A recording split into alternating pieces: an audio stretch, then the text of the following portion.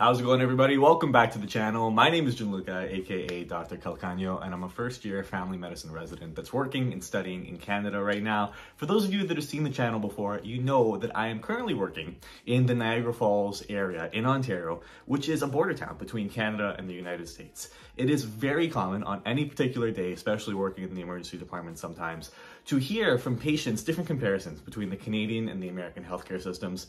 So this video is one that I've been wanting to make for a really long time because I think that a lot of these things are very complex concepts that are very, very hard to understand and very hard to research yourself. So we're going to be taking as many different concepts as possible and hopefully explaining it all in basic details in a two-part video series, hopefully. This first one is going to be going over everything in terms of cost differences between Canada and the United States. We're going to be looking at a whole bunch of different things, hopefully trying to help people understand just how the cost of healthcare works in Canada and the States and how the two could compare. Just wanted to start off in saying two different things. First of all, if you like this video, if it was able to help you, please go ahead and leave a like on this video. Leave any questions or comments or share experiences that you had in the comment section below, because we'll be happy to hear from you here. And the second thing that I wanted to say is that working here in Canada, most of my experiences are from the perspective of someone that's been here for their entire life. My experience with the American system is limited to my studies with the American board exams, and then also a lot of my family that I have down there, and my time that I've spent down in the States as well. So if I get anything, if you'd like to add a few details, again, this is going to be pretty high level stuff, but if you want to share anything else or expand on some of the things that I bring up, feel free to do that as well.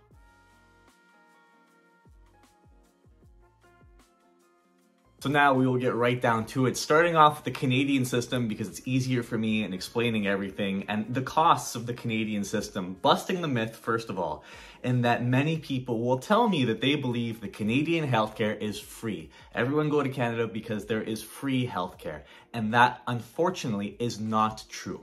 In Canada, we have what is known as Medicare. That is the umbrella term for what exists in Canada. Most people don't know that, but the kind of grouping everything together is called Medicare. But each of the different provinces do have their own individualized healthcare.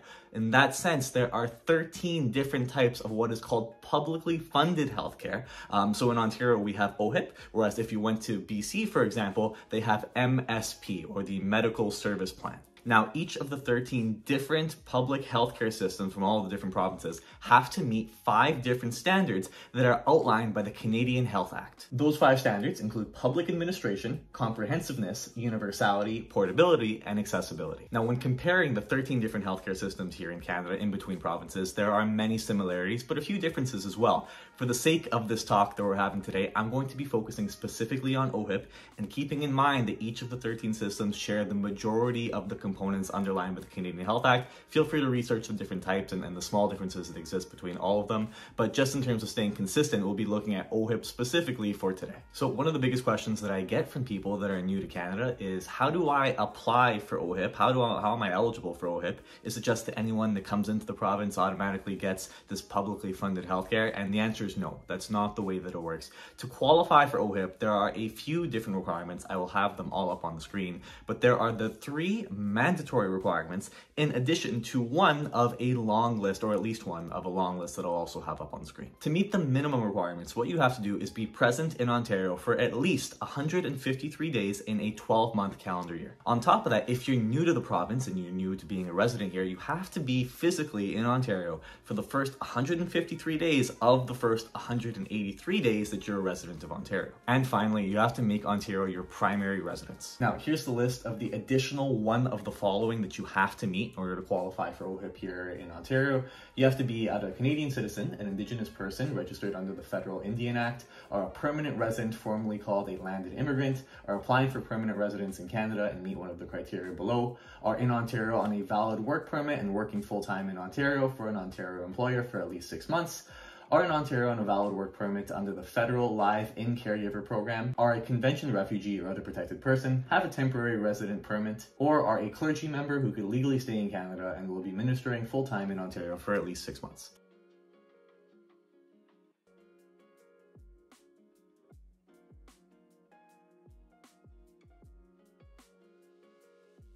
So let's say you qualify for OHIP now, you've met those requirements and you've successfully been onboarded with the OHIP program. What does that allow you to receive in terms of healthcare here in Ontario? There's a list of only a few things, and it's important that people know this. OHIP will cover your visits to doctors, hospital visits and stays, laboratory testing in community labs or hospitals, medical or surgical abortions, eligible dental surgery in hospital, that's important to know, eligible optometry, podiatry, ambulance services, and travel for health services if you live in Northern Ontario. Now, looking at this list, what this means is that there are many different medical services that people would classify as medical services that are not covered by OHIP and not covered by any publicly funded program here in Ontario. Some of those things, just in looking at that list, are visits to the dentist that are not covered in hospital.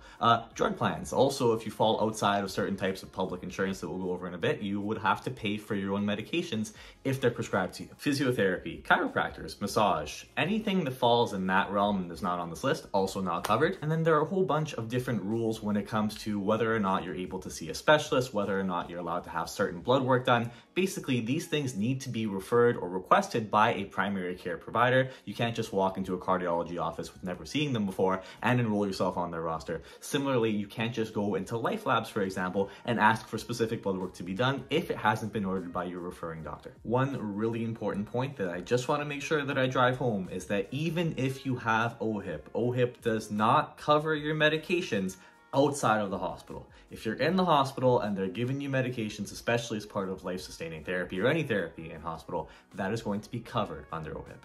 All medications in the community are not covered by OHIP if you fall outside of two different categories. If you are under the age of 24, you actually qualify for OHIP Plus, meaning you get drug coverage. If you are over the age of 65, you get ODB, or the Ontario Drug Benefit Program. That means that anyone within those two age groups will need to have private insurance, and if you don't have private insurance, that means any medication that I prescribe you, even though if I was your family doctor, you're going to have to pay for it. For example, many people are asking family doctors, asking myself about one of the new drugs that's all the rage these days called Ozempic. It is a diabetes medication. You've probably heard of it. If you don't have insurance here in Ontario, you're expected to pay somewhere around $300 per month. At least that's what I've been told, if you're not covered by your private drug plan. Now, here's where it gets interesting, because we're going to be talking about average cost to Canadians, whether or not you use the healthcare system at all. Being publicly funded means that Canadians will have to pay for the healthcare every single year, whether or not they actually go to the emergency room at all, whether or not they see a doctor at all. And this is how it breaks down. So according to what I could find online,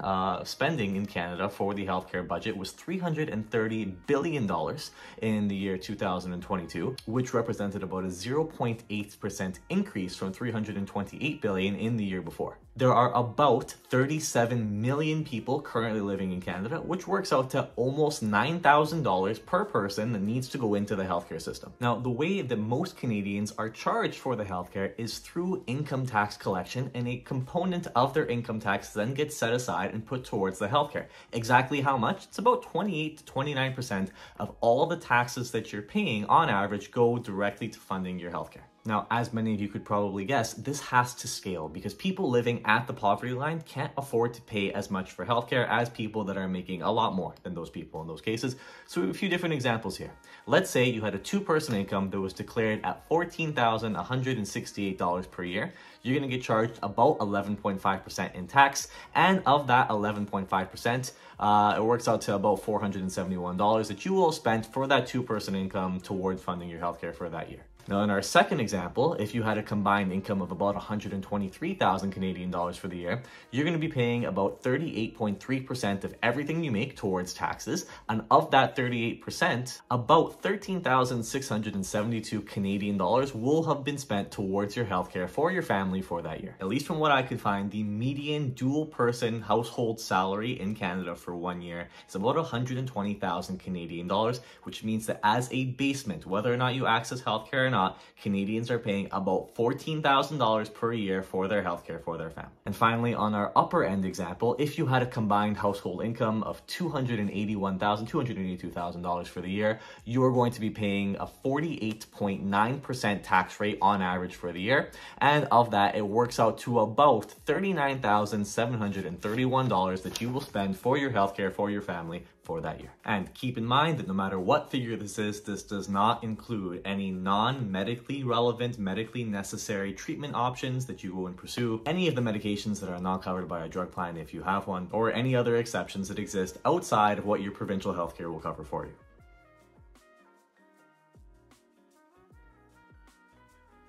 Okay, now all that was the easy part. That was the Canadian healthcare system. That was the fun part. Now we try and wrap our heads around the American healthcare system and how the funding breaks down for this. So the first thing that everyone should know that probably catches a lot of people off guard is that the American healthcare system is not, by definition, an entirely privatized sector in terms of how they pay for healthcare.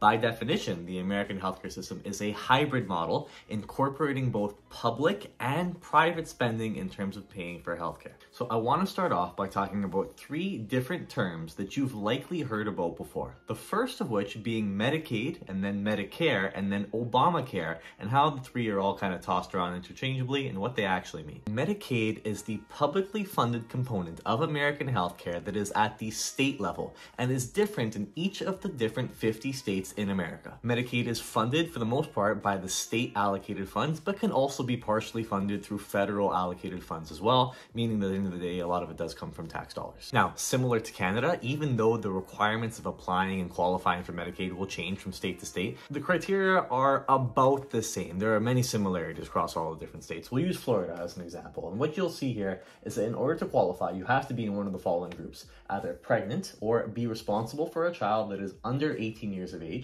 or be blind, or have a disability, or a family member in your household with a disability, or be 65 years of age or older. Now, if you qualify for one of those criteria, you also need to be below a certain income threshold depending on the size of your household before taxes. For example, if there are 2 people in your household, your annual household income threshold before taxes in the state of Florida is $26,228 in order to apply for Medicaid if you meet one of those above criteria there. Now, if you qualify for Medicaid, the services that you get are set aside and described by the state that you're in that you qualify for Medicaid for. It's not always free though. There is some cases where you will continue to have a certain out-of-pocket expense, but it will be much cheaper than having to pay for private healthcare insurance. Now, the second term to go over is Medicare, and Medicare refers to the federal level of publicly funded healthcare. In general, there are 2 different categories for people to qualify for this. Either you are 65 years of age or older, and then in addition, you have to be a U.S. citizen or a permanent legal resident who has lived in the U.S. for at least 5 years,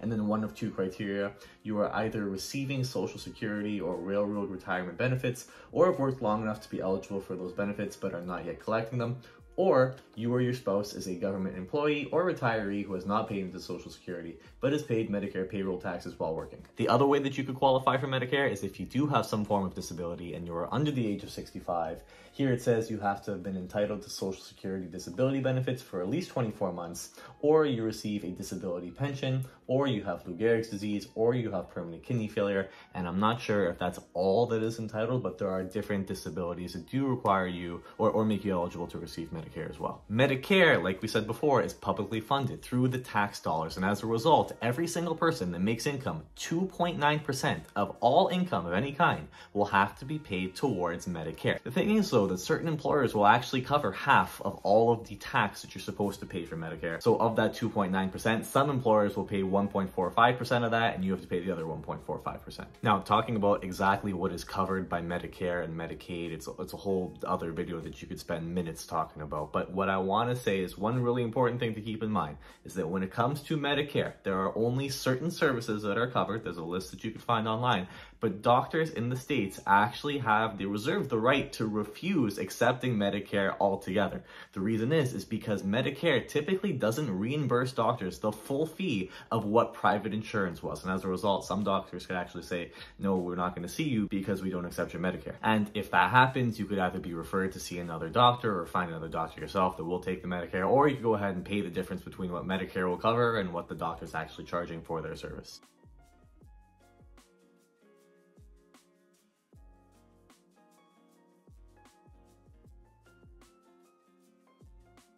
Finally, the last thing that I want to talk about, the last general term, is Obamacare, otherwise known as the Affordable Care Act. It's the exact same thing, just Obamacare is a separate name for it. And what this refers to is a relatively recent innovation in the American healthcare system.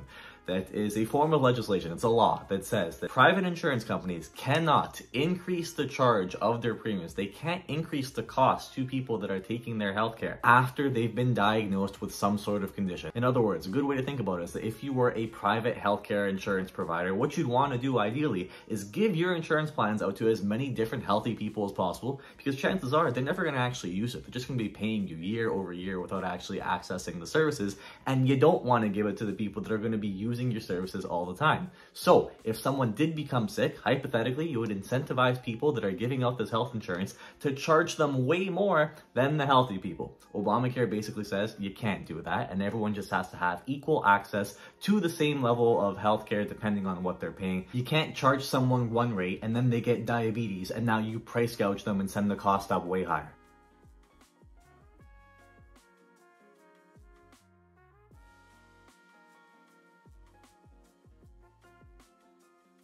Now, for those of you that were wondering, there was a little bit of controversy on different sides of the political aisles in terms of people that were in favor of Obamacare and people that weren't.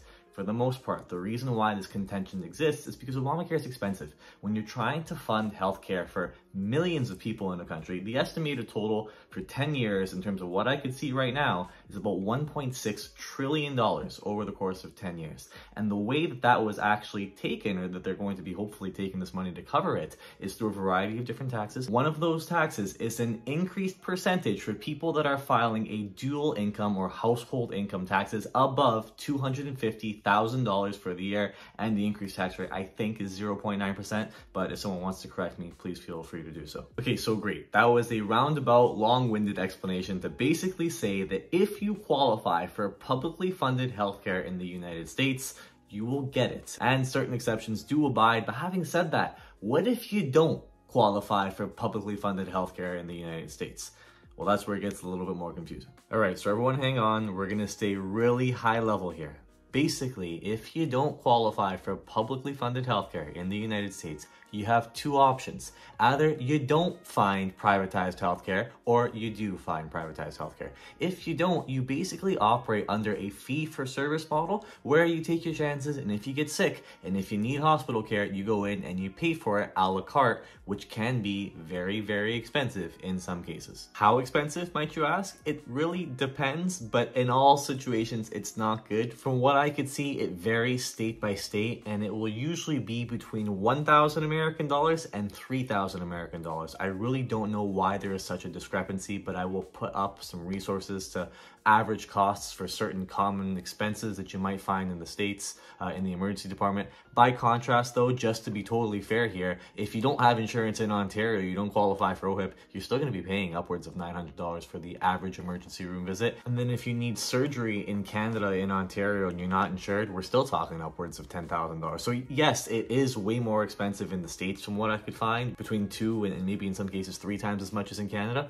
But the underlying factor here is that you do not want to be caught without insurance when it comes to healthcare. So let's say you're an American resident that wants to go ahead and get private healthcare. You're able to get a private insurance plan.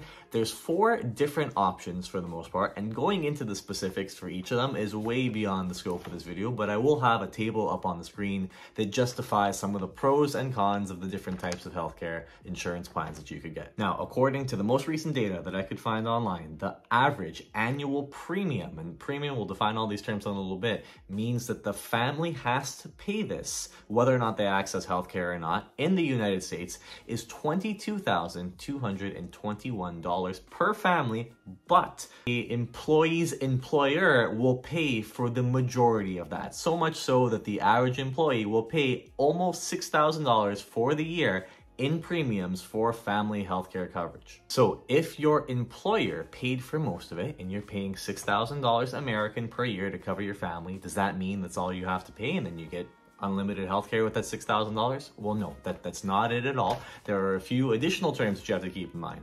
The first of which being a deductible. So with each of the 4 different options that I laid out, there are high deductible plans and there are low deductible plans. What deductible means is that this is the amount that you have to pay towards your health insurance on top of your premium per year before your insurance kicks in at all. Now, we'll do an example in a second, but the next thing to keep in mind is what's called a copay, where after you reach your deductible for the year on top of your premium, then your insurance company will kick in the majority or a certain percentage of any healthcare after that point, such that in many cases, it's about a 20-80% split copay. So once you reach your deductible, you're paying for about 20% of all the healthcare after that, and then they're paying for the other 80%. And then finally, the last term to keep in mind is called your out-of-pocket maximum, meaning that you will continue with this copay strategy until eventually you've paid thousands of dollars that year, and your insurance company says, all right, after this point, we will pay for everything else once you reach your maximum out-of-pocket for the year. So let's do an example. Just for the sake of even numbers, making this as easy as possible, let's pretend that you needed some sort of procedure down in the States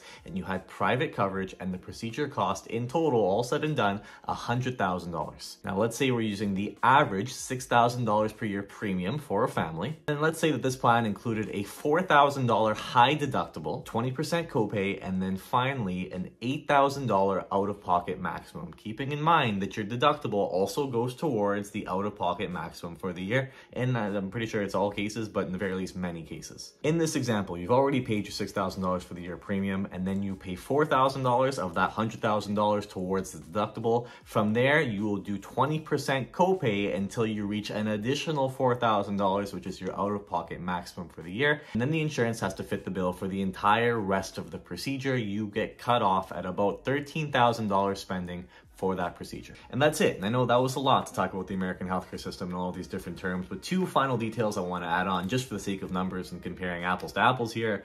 The cost of American healthcare spending in the most recent year that I could find is an estimated $4.3 trillion, which works out to about the equivalent of almost twice as much as what Canada pays for their healthcare. The other thing to keep in mind is that drugs that you buy, prescription medications down in the States, are on average about 3 times more expensive in the States than they are in Canada. And that's for the exact same drug. And one of the explanations that I've been able to find is because it looks like in the States, there are more middlemen, so to speak. There are more people that the drug passes from one to the other in supply chains and such. And yes, it is more expensive down in the States, but on average, there are way more shortages of certain medications here in Canada. Anyone that's worked at the hospital or has kids knows about the Tylenol shortage recently. Before, we had shortage of tubes for epidurals, so pros and cons, but yes, more expensive down in the States for that as well. Now, the interesting thing about all of this, and just some final takeaways, is that when you compare the average Canadian family to the average American family, you compare the median household incomes, it turns out that both families are actually pretty much paying the exact same for healthcare. Relatively speaking, people are paying about 11 to 12% of their total income towards funding their healthcare for their family for the year. But other takeaways to know is that if you are using the healthcare system a lot, then it is probably in your advantage to live in Canada. If you are making a lot of money and you don't use the healthcare system a lot, then you are doing incredibly better, just so much better in the States compared to Canada, because you are spending a lot more of your tax dollars towards funding the Canadian healthcare system in order to pay for healthcare for other people. I tried to be as impartial and non-political in this video as possible, just laying all the facts out on the table, and those are the conclusions that I was able to reach from all this. Now, having said all that and having done hours of research and hours of filming now and editing to put this all together, I would really appreciate turning the conversation to everyone else that watched this video. First of all, thank you for sticking around to the end. To anyone that did, because it's probably going to be a longer video. But I'd like to get some responses from different people. In my experience, I've seen that the Americans tend to like the American system better than the Canadian system in many cases. And likewise, many of the Canadians actually like the Canadian system better than the American system. And I don't know if that's because we're all creatures of habit and we're used to what we know, but I would love to hear some arguments for and against. You will help me kind of create my next video in the series now, talking about the outcomes and how one system compares to the other in terms of satisfaction and patient outcomes and experiences with the healthcare system in general. So again, one more time, thanks to everyone. See you all soon. Comments, questions, feedback, suggestions, appreciate it all. And everyone take care.